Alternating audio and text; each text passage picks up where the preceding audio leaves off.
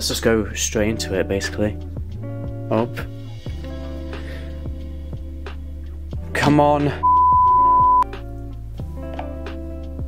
Alright, hey ChatGPT, so my viewers have got some questions for you to answer, which is Astronomy Edition, so you ready? Absolutely, Astro. I'm all set for your viewers' astronomy questions. Let's dive right in. Alright, so question 1. This comes from Universe Whole, suggesting all space photography is fake, and why? Space photography is not fake.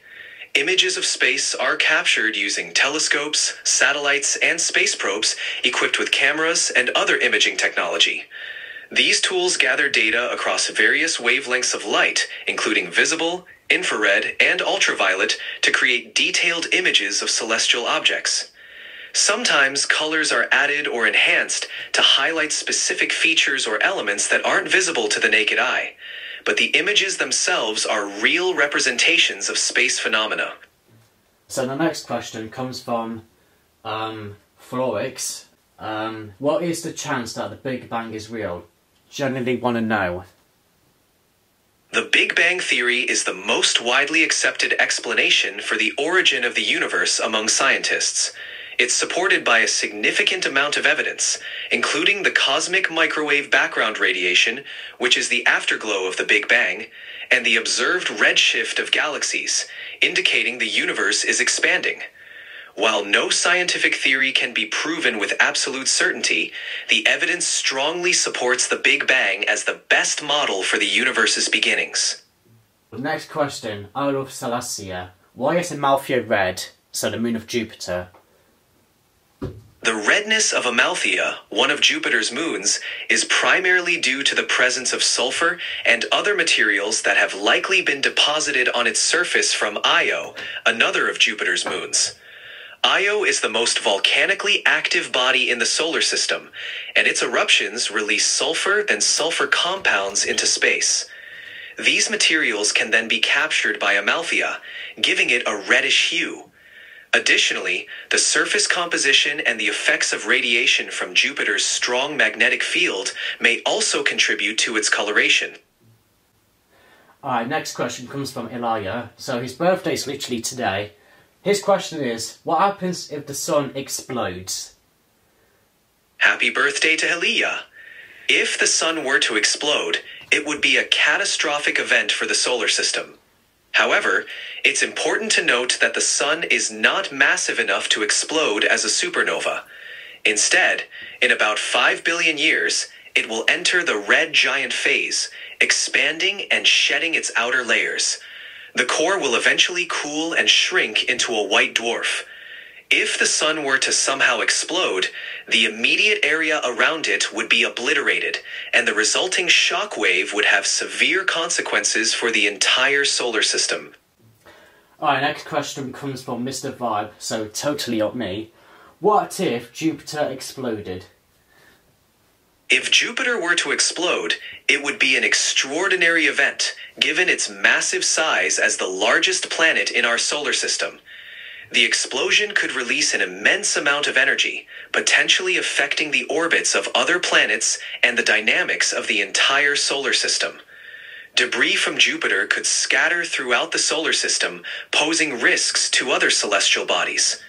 However, it's highly unlikely for Jupiter to explode naturally, as it lacks the conditions required for such an event. Alright, next question comes from Galaxy Space. What is the meaning of life? I mean, how did the universe came out of nothing? The question of how the universe came from nothing is a profound one. In cosmology, the Big Bang Theory suggests that the universe began from an extremely hot, dense state and has been expanding ever since. Some theories propose that quantum fluctuations in a vacuum could have led to the Big Bang, creating something from what we perceive as nothing. However, the true nature of the universe's origin remains one of the greatest mysteries in science and philosophy. And you missed out one question. What is the meaning of life? My apologies for missing that. The meaning of life is a question that has intrigued humans for centuries, and it doesn't have a definitive answer. For some, it's about seeking happiness, fulfillment, and love. For others, it's about contributing to society, pursuing knowledge, or understanding the universe. Philosophers, scientists, and theologians have offered various perspectives, but ultimately, the meaning of life may be a personal journey for each individual to discover. Okay, next question comes from Kitty Cat. What is the most darkest star in the universe? The term darkest star could refer to a few different concepts, but if we're talking about stars that are faint or not very luminous, brown dwarfs might fit the description. Brown dwarfs are often called failed stars because they don't have enough mass to sustain hydrogen fusion in their cores, which is the process that makes stars shine. As a result, brown dwarfs emit very little light, making them some of the darkest star-like objects in the universe. Okay, next question from Saturn Princess. How often does star birth take place every year? Star formation is an ongoing process in galaxies, particularly in regions known as molecular clouds or stellar nurseries. In our galaxy, the Milky Way, it's estimated that about 1 to 2 new stars are born each year on average. This rate can vary depending on factors like the availability of gas and dust in the galaxy, which serve as the raw materials for star formation. In larger galaxies, or those with more active star-forming regions, this rate could be higher. Okay, next question from Xena Guy. How will a supernova at nighttime on Earth look like? A supernova visible from Earth would be an extraordinary sight. Depending on its distance, a supernova could appear as a very bright point of light, outshining even the brightest stars and planets in the night sky. In some cases, it might even be visible during the day. The light from a supernova can last for weeks or months, gradually fading over time. Historically, supernovae have been observed without telescopes and recorded by various cultures throughout history. In one sentence, can you give an example of a case? In 1054 AD, Chinese astronomers observed a supernova in the constellation Taurus, which was so bright it was visible in the daytime for several weeks, and its remnants are now known as the Crab Nebula. There you go. Alright, next question from Sweden Mapping. How will Jupiter move to Saturn? Oh, no, hang on. How did Jupiter move to Saturn? It seems like there might be a mix-up in the question, as Jupiter and Saturn are both massive planets with stable orbits in our solar system, and one doesn't move to the other. However, if you're referring to the movement of these gas giants during the early solar system formation, both Jupiter and Saturn migrated significantly from their original positions. Gravitational interactions between the planets and the surrounding disk of gas and dust cause them to move to their current orbits. Okay, this question comes from Jose the Planet. Do you believe in white holes, exomoons, and wormholes? In the realm of theoretical physics, white holes, exomoons, and wormholes are all intriguing concepts.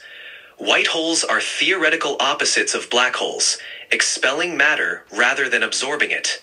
While they emerge from solutions to the equations of general relativity, there's no empirical evidence for their existence. Exomoons are moons orbiting exoplanets, planets outside our solar system.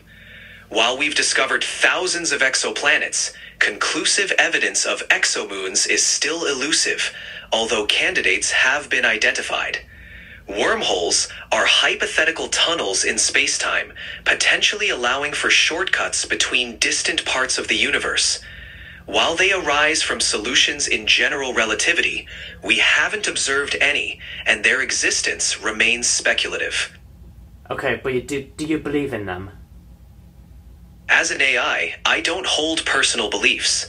However, I can say that these concepts are fascinating areas. You're welcome. If you have any more questions or need further assistance, feel free to ask. I'm here to help. Okay, whatever. Great. No! Alright, next, okay. One more question. This one comes from Master41. What happens if you fell into a black hole and got inside of it? If you fell into a black hole, the experience would be extreme due to the intense gravitational forces. Approaching the event horizon, the point of no return, you'd experience spaghettification, where the gravitational pull on your body varies so greatly between your head and feet that you'd be stretched into a long, thin shape. Once past the event horizon, all known laws of physics break down, and it's unclear what would happen next. Theories range from being crushed at the singularity, the black hole's core, to emerging in another part of the universe through a hypothetical wormhole. Alright, there you have it, guys. So, ChatGPT, that's all the questions that I have so far. So yeah, say thanks to them all, and we'll just end our session here. Thanks for all the fantastic questions, everyone.